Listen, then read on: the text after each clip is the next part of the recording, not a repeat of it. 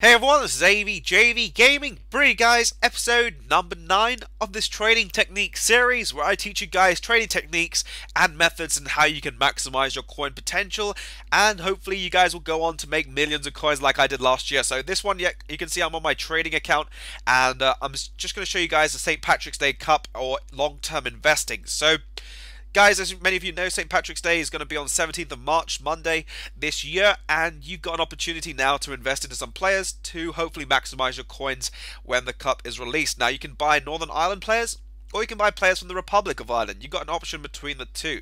So, mainly you're going to need a full starting 11 and a subs bench for this cup, because I know from last year, I think it was online, it was 10,000 coins if you want it, and offline, I think it was 5,000. So, there's a lot of coins to be made on this one cup itself. So what I'd recommend, guys, start investing into some players. I'll cover gold, silver, bronzes, and inform cards in this episode. I'll give you a quick tip, guys. You can see up on screen, Given's already gone up in price from, I think it was 400 coins a couple weeks ago, to now almost pushing 1,500 coins in the market. And I'll show you guys the cheapest buy now, but I'm putting a lot of bids on as many Givens as I can. So hopefully if I win one or two for 500, I can possibly sell them on for 1,000 coins plus when the cup is released. And if you're making 1,000 coins and you've done it by preferably 100 players, you're talking easily 100,000 coins. So you can see how much you're making in the long run. So getting back to it, guys, make your squads now if you can. Make a full bronze team, an Irish bronze team, subs and the starting 11, because you will need that. Many people panic because they only make the starting 11, and when the cup's released, then they start going and buying bronze players. And one thing you'll find is bronze players' prices will start increasing. So at the minute, some of them are going for 150. You can pick up basically a whole squad for 1,600 coins. And later on, you'll notice that their prices will start to go to 400 coins each on a buy now. So they will get a little bit costly. Now, Ada McGeady over there, I picked up my one for, I think it was 1,800 coins. I think it was a month ago. So I picked mine up quite early.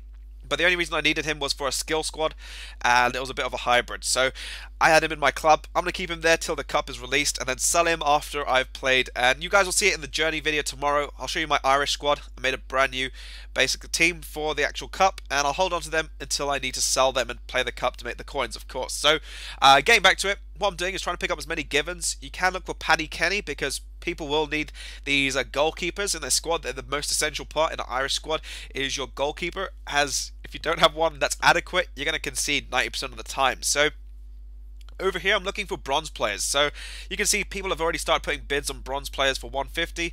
But what I'd recommend, look for players that have more pace, because those are the ones that are going to sell the quickest. So here I found this Murphy. I'm going to put a bid on him. We're going to see if we can actually hold on to him. And I've also got my basically I think he's in one of my starting 11s for my Irish squad. So you'll see that there. You can also look for other players. You can look for silver players. But on terms of buy nows, I think the cheapest one was around about 600 coins last time I checked. But we'll search 1,000 just in case, because the prices are going up. So what you guys need to do, make a squad, make a starting 11. If you're not sure about what sort of team you should make, check out my video tomorrow. That will show you my whole team at the minute. And in terms of investing, look for players that have a lot of pace, that have skill, and try to buy them as cheap as you can. Now, I've seen a lot of people, going and putting a certain amount of coins on a player, and they'll put it on the whole set of players. Now, if you do that, you're going to find that people will later on sort of put their cards up for cheaper, and you'll actually lose a lot of coins. So bid as cheap as you can. That's the best recommendation. And also look for rare players or players that have massive pace, because that will more or less sell instantly when you're trading. So up on screen here, I see a player over there for 150. I'll put a bid on it. I think I'll put it for 200 coins because he's a decent player. This Dunn, I remember last year I made almost 300,000 coins just on that Dunn when he was a gold card. I picked them all up for 600 coins, sold them on later on for 3,000 coins. It was just simple and easy profit. So what I'm doing is just putting up bids on any player that has decent pace. Chemistry styles, I'm going to put a bid on that, because that's going to be useful. People that are going to be a bit lazy, just, we're doing the work for them, and we'll maximize even more coins later on. So one recommendation, guys, I have to give you, I saw this happen a lot last year. People were buying teams for 60,000 coins on the day, and then they were only making a 10,000 coins of the cup, selling their players on for maybe 20,000 coins in the evening, and making massive losses. So make cheap teams, guys. It will be totally more beneficial than spending a lot of coins and making little coins back. So try buying your cheaper squads. and you will always make your profit back easily. So keep your squads to a bare minimum. If you have to, spend a little bit more. Like players like McGeady will probably go up to 8k. At the minute, he's around 4.6. So I'd say try keeping an eye on the market. You can find the occasional one or two that are listed up for 1,000 coins on a buy now, and you can snatch them instantly. So do keep an eye on for that, and you can straight away, like if you're trading today, you can make 3,000 coins on one McGeady in the space of a few minutes. Now I'm going to show you an inform card, which is Stephen Ireland. Now he was going for 15,000 coins initially when he was out of packs, and I was thinking about going and buying a lot of them before, but as we are so far in advance before the cup's actually going to be released, I didn't want to do that. And you can see already some people have, already taken the initiative to go and buy most of them on the market and list them for 70,000 coins plus, which is kind of crazy, I would say. It's definitely, kind of insane. They're doing it way too early, but when the cup's probably released, he might as well probably go for 20 to 30,000 coins. So there is informs that you can make profit on. If you do find one for maybe under 20,000 coins, I'd recommend, picking it up. No harm in just giving it a try.